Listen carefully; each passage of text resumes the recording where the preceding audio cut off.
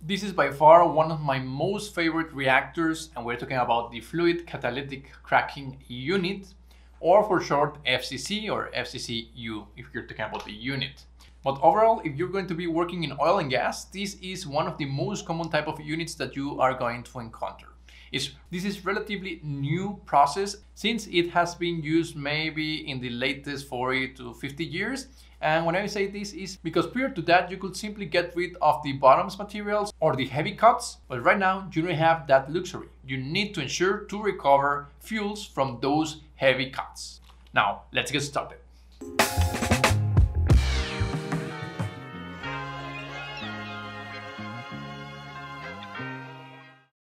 So here is a diagram, and before we even continue, I want to show you a little bit more on the process. So we have the reactor, the regenerator, the riser, and yeah, essentially the most important part right here will be, of course, the products that go to later on to fractionation, meaning that we are going to recover a lot of type of products. We're going to have natural gases, but more importantly, we're going to have gasolines, diesels, and so on.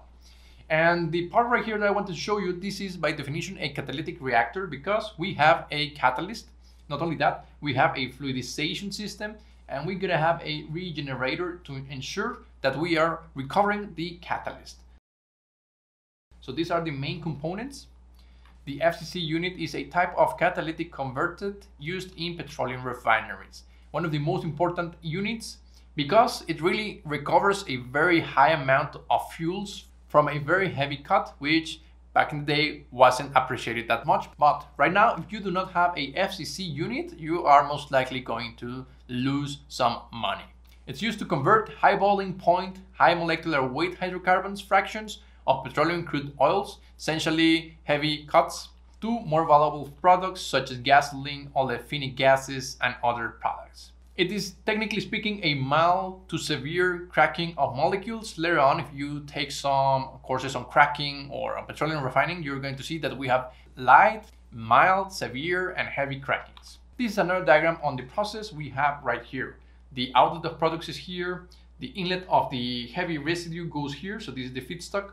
As you can see, we are mixing the catalyst mixture, which technically speaking is already regenerated. They are going to be mixed in the so-called riser, and as you can imagine, this is going to rise all the way here to the reactor. So this is the reactor. Here we're going to be separating the products from the catalyst, liquid catalyst, and so on. These are going back to the regenerator, and here what's going to happen is essentially we are going to add some fresh mix. We're going to have some flue gas, but we are going to recover our catalyst. Here's another example. More importantly, what I want to show you right here is, of course, I told you that these products go to the fractionator, but what is that fractionator? Well, the products will go here and they get split into gases, heavy naphtha, light cycle oil, heavy cycle oil, and heavy oils.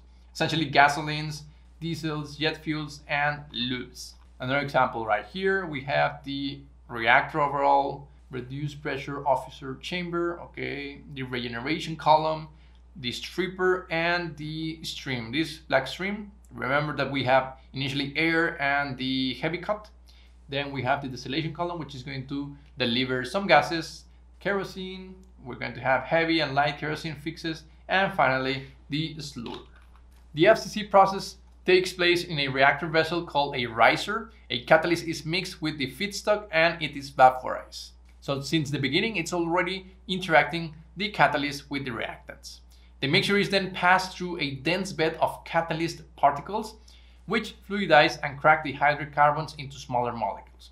As the gas and catalyst particles flow up to the riser, they come into contact with the feedstock, which is injected into the bottom of the riser. The high temperature and pressure causes the feedstock to vaporize and crack into smaller hydrocarbon molecules. So essentially, the reaction is taking place. There are precise conditions, high temperatures, relatively high pressures as well, but more importantly, the catalyst. Then, at the top of the riser, the gas and hydrocarbon mixture is directed into a separation vessel. In this specific case, the catalyst particles are going to be separated from the gas and hydrocarbons. So technically speaking, our products are in gas phase, but our catalyst is mixed in a liquid slurry phase. What we're going to do is to recover that catalyst. The catalyst particles are then recycled back to the bottom of the riser for reuse. while the gas and hydrocarbon continue on the other processing units for further refining. So what are the main advantages of the FCC unit? And the very first one will be that we are actually converting heavy crude oil cuts into very valuable lighter hydrocarbon cuts such as gasoline, diesel, and jet fuel. More technically speaking, naphtha, kerosene, and so, but overall, you get the idea. We are recovering fuels that were thought lost. Increase the yield of gasoline and other high-value products compared to the other refining processes. Offers flexibility to switch between feedstocks and adjust production to meet a changing market demands. Remember that sometimes the requirements for gasolines are higher, so you need to adapt your process for that. But sometimes diesel may increase in the market, or sometimes prices of jet fuel decreases, so the refining process needs to be adjusted. Produces less coke and other solid residues compared to the other cracking processes. Remember that coke is essentially all these little black solid residues. Uses a catalyst to speed up the reaction, reducing the energy required and the amount of waste produced. Nonetheless, this process uses extensive energy amounts for the temperature, for the recovery, for the pumping, and so on. Can be designed to operate continuously. Typically, continuously operation is what you're going to encounter, reducing downtime for maintenance and improving efficiencies, saving in operating expenses due to the heat recovery in the reaction regeneration steps. The regenerator is one of the most brilliant things that you may encounter in the refining process. It's going to recover catalyst, it's going to take advantage of the slurry, and it's going to take advantage of the heat transfer that's going on already in the process. Rapid mixing of reactant solids and high heat transfer rates. Easy to control both the heat transfer and fluid flow systems. Now, we need to see the other side of the coin, the disadvantages. It's going to require a constant supply of fresh catalyst, which can be expensive to produce and transport and all the logistics and so on. So as stated before, it does recover some amount of catalyst, but sometimes what you need to do is to add some fresh catalyst, and this is like a cycle. So technically speaking, you are not fully recovering this type of catalyst full 100% of the time. And remember, as with any catalytic reactor, the catalyst can become contaminated with impurities, or it can get deactivated, it can get poisoned, which decreases the effectiveness, but more importantly, the lifespan. Hence, that's why we are adding the catalyst stream. Produces large amount of carbon emissions, contributing to air pollution and climate change, which is very obvious. As stated before, guys, we are using lots of fuel to ensure more fuel production, which is great. It produces large amount of carbon emissions, contributing to air pollution and climate change. So as stated before, it requires a lot of pressurization, it requires a lot of heating, and although this is a very profitable process, it still requires a lot of energy, and it's something that you need to take into consideration. Now, another aspect to consider in the disadvantages is that it can be sensitive to variations in feedstock quality and composition, which requires a lot of careful monitoring and adjustment. Actually, most processes in refining will require this type of adjustments of temperature because crude oils are not 100% reliable. Sometimes you're going to encounter very high sulfur containing materials. Sometimes you're going to encounter some crude oils that have heavy metals. Sometimes you're going to encounter a crude oil which is very rich in olefins. Sometimes you're going to find very heavy cuts of crude oils. Overall, the main idea is that it's changing and the processes need to change or adapt to this type of feedstock. The process can be complex and expensive to design and build, therefore requiring significant investment up front. More on disadvantages. Backmixing due to particle distribution in dense and dilute phases. So backmixing is something that you definitely don't want to see. It may also encounter some inefficiencies in the contact of solids with the bypassing of solids by bubbles, possible channeling, slugging, and attrition of catalyst, possible agglomeration and sintering of fine particles in the dilute phase under certain conditions. So guys, as you can see, this is by far not the easiest process to perform, but it is very profitable. You are obtaining lots of products that are very valuable in our society from a feedstock that may not be quite valuable. Hence, the importance of the FCC unit. Now, probably wondering which type of catalysts are we going to use in the FCC. And the most common ones are those of alumina silicates, the so-called zeolites, but I also seen some rare earth oxides, which is getting more traction nowadays. active alumina, silica alumina, clays are also common, but I will say that zeolites are the top catalyst for FCC.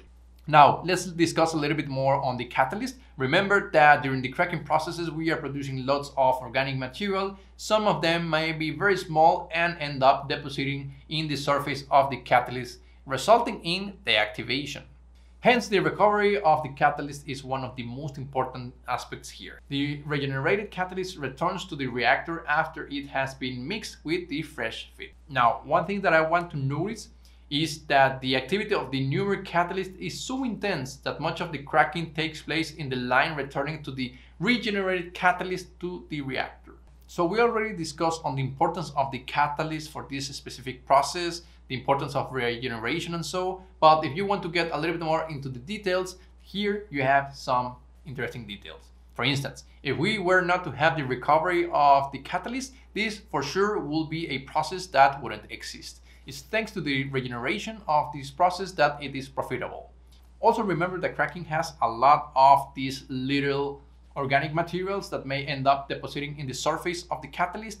Hence, that's why we have to recover it. It's pretty common that the catalyst is getting poisoned. The activity of the newer catalyst is so intense that much of the cracking takes place in the line returning the regenerated catalyst to the reactor.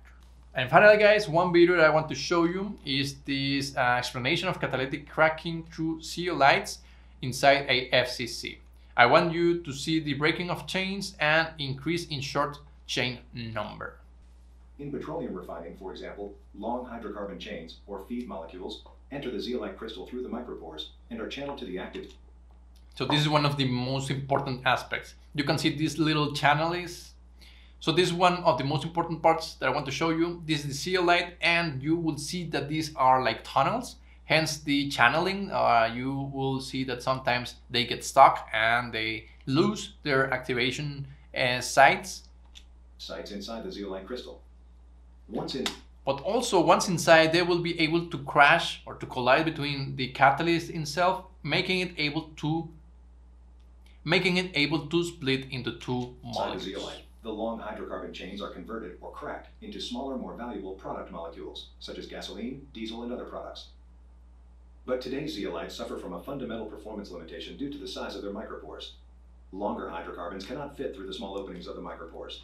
And this is one of the most important parts because we cannot operate directly with long or very long chains, and what we need to do is to thermally crack them first, and then we can use catalytic cracking. And for sure, we are using a lot of catalysts or new technologies on catalysts to ensure in the future that we will be able to operate in such conditions. And therefore cannot be cracked into more valuable products. Further, feed molecules that have cracked into valuable products have difficulty escaping the zeolite through the narrow micropores, and therefore often overcrack into undesirable byproducts like light gases. This diffusion limitation lowers product yields, process efficiency, and ultimately, proprietary molecular highway technology is applied to the zeolite structure. Highways improve, and also molecules are large enough so the product molecules exit quickly. And there you have it, guys. This was a video on zeolites, which are the catalysts used mainly in FCC units.